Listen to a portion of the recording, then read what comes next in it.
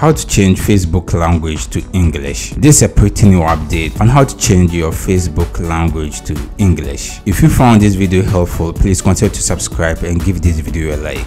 On Facebook, navigate to the top right corner where you see this profile menu and tap on it. Then proceed to scroll down until you locate settings and privacy, and proceed to tap on language.